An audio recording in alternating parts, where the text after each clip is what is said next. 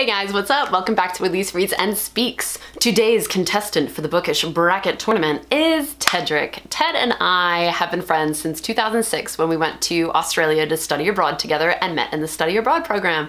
And I feel like our relationship has always been, me giving him a hard time and him just taking it. So I hope that this tournament is no different.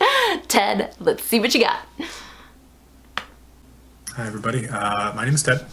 I have known Elise for about 14 years, roughly ever since we studied abroad together in Perth, Australia, which probably even before that is kind of the last time I really read any sort of young adult books with any sort of actual purpose. So I've read Harry Potter, I've read Hunger Games, a couple other ones similar to that. When I was a kid, I was really into like Animorphs. That was kind of the big one for me that I read growing up. So, obviously some of the themes are pretty cool. So I'm definitely interested in trying this tournament out. To get started, let's see. So I will have the matchups. The first matchup is a girl must decide whether she wants to risk her life to become the Summer Queen. Okay. Or three sisters must kill one another to become queen. I have like 5 siblings, so that sounds more interesting to me. So yeah, I like the one about killing each other. That sounds cool. The next matchup is a valuable dragon escapes from the community with her family and lives in secrecy. Okay, and then the other one is a girl is dragged to a magical kingdom for killing a fairy. That sounds much more right up my alley. Anything with murder, anything with, some a little bit of magical elements I like. So yeah, we'll go with the second one there. Fairy erotica. Our next matchup is a girl volunteers to compete in a deadly game. I mean, that sounds like Hunger Games, which again is interesting. It is. And a girl switches from a peaceful community to a daring community. Sounds a little boring. The description's not quite so informative, so we'll skip that one. We'll go with the first one in there. Okay. Number 7 and 8, that matchup is a girl unknowingly shares her love letters with past loves. That sounds like a fucking nightmare. Sorry. And then the other one is a girl competes to be the favorite and discovers that beauty can be deadly. I kind of like the love letter one would probably be interesting. I've never really wrote love letters, but I can see that would be interesting to see. The 9-10 matchup is a villain infiltrates a legion of heroes to wreak havoc. Like that, a little subterfuge. And then number 10 is a girl with a mysterious past finds herself in the middle of an intergalactic battle. I do like space. So yeah, I think that's a tough one. I like villains though. If it's like maybe the villain's the protagonist, I like that. That would be cool. Okay. Let's try that one. We'll go with the first one on there. And then our next matchup is an elite in the country's most wanted criminal joins forces to take down the corrupted government. Okay, that's pretty common, right? There's a lot of those. Yeah. Versus a girl attends a boarding school where she discovers her ability for witchcraft. It seems really close to Harry Potter, that second one, so I don't know if that's going to be good or if it's just kind of a knockoff. No, I like the criminal one with the government. I like that. They're not similar, but okay. Somebody who has some talent that the government could work with. So let's go with the first one there. Our next matchup is a girl travels through parallel dimensions to find her father's killer. Okay. Versus in a world that has cured death and disease, 2 apprentices are taught the art of killing. Yep. Still more murder. These, young adult, they like killing each other. I like that one. So we'll go with that second one. And then the last matchup for round 1 is 2 sisters escape to a magic carnival before one is married off. Okay, some carnies in that one. Another matchup for that is after deciding to end her life, a girl says goodbye to those who impacted her life. That sounds really sad. I don't know if I want one like that. That sounds like one of those sad Lifetime or Hallmark movies. I think I'll skip that one. We'll go with the first one. Magic Carnival, some carnies, maybe some space carnies or something. That would be interesting. So you're so wrong, but I love Carnival. I think that's a good matchup for round 1. So yeah, this was interesting. We'll see what I end up getting. I always need new books to read, so yeah, that'll be a good one. So, thank you for listening. Okay, I can see you picking a couple things that you like for yourself. I could see you liking Renegades.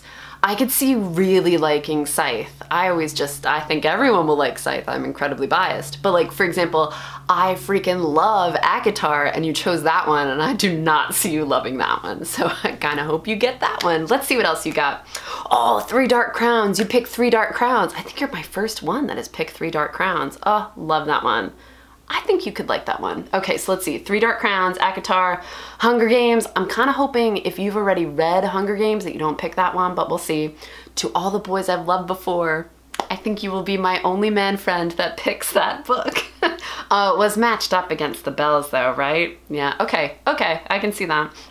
Renegades, Legend, Scythe, and Carval. All right, let's see what you got for round 2. All right, here we go. Ted's round 2. Okay, we are down to our Elite 8. Our first matchup of the day. We have Elements, Poison, and Animals. Okay. Mate, Cursebreaker, and Spring. Let's see, I like Poison. So yeah, let's go for the first one. With Elements, Poison, and Animals. That sounds like a real pleasant one. Our second matchup is District, Arrow, and Tribute. That sounds like Hunger Games, so I'm pretty sure I know which one that is. Yep. Fake, Box, and Pining. So let's go with the latter because it will be potentially something new. Good, thank you. Number 5 is Powers, Nightmare, and Helmet. And the number 6 is Military, Republic, and Plague. Well, because we're kind of in a pandemic, let's go with the latter. Yeah, let's All stick right. with some Plague. The Plague one right there. Number 7 and 8 for the last matchup of the Elite 8. Robe, Restart, and Glean. Legend, Roses, and Game. Now that one sounds like my jam. So yeah, we'll go with the latter on that one.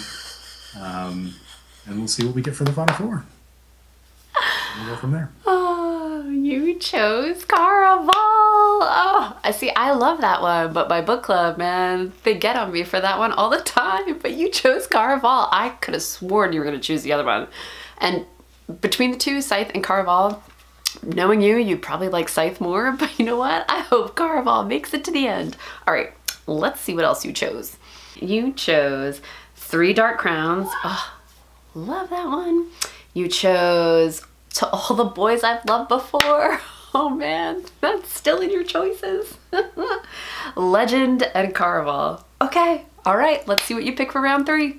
Just got Ted's round 3. Let's see what you got. Seeing as we had the big storm last night here in Charlotte and lost power at my house, took all my groceries in the fridge over to the office fridge here since we do have power. So I figured I'll do round 3 here. So we're down to the final 4. Let's just pause for a second. I love that you went to your office and thought, you know what? I have a YA bracket tournament to get to. I appreciate the dedication. Okay, let's continue. Which makes me miss basketball even more. So the matchups, the 1 versus 2, which at least I think you screwed up the matchups because it should be 1 versus 4. You really want to make it an actual bracket. I'll let it go. Listen, I kept switching the numbers in chronological order so that you wouldn't pay attention to what was before and that you could just focus on 1 versus 2, 3 versus 4. Right? Don't come at me, man. Don't do that. Arsino and Peter. Peter's a little bland. Arsino sounds like a cooler name, kind of sci-fi, a little bit more what I'm interested in. So we're going to go with number 1 on that one. And then the last one is June versus Scarlet for the 3 and 4 matchup. You know, I always like the name Scarlet. I'm hoping this isn't like, I don't have to read like Gone with the Wind or anything, because that'll put me to sleep. So we're going to go with Scarlet. So we'll have the final matchup, Arsino against Scarlet, and then we'll see what that final round looks like.